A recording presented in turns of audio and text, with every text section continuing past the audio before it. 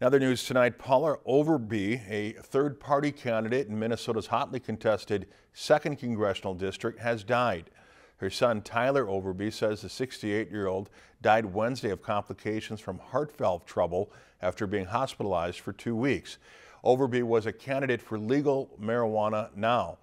The mostly suburban seat is held by Democratic Representative Angie Craig, who faces a stiff challenge from Republican Tyler Kistner.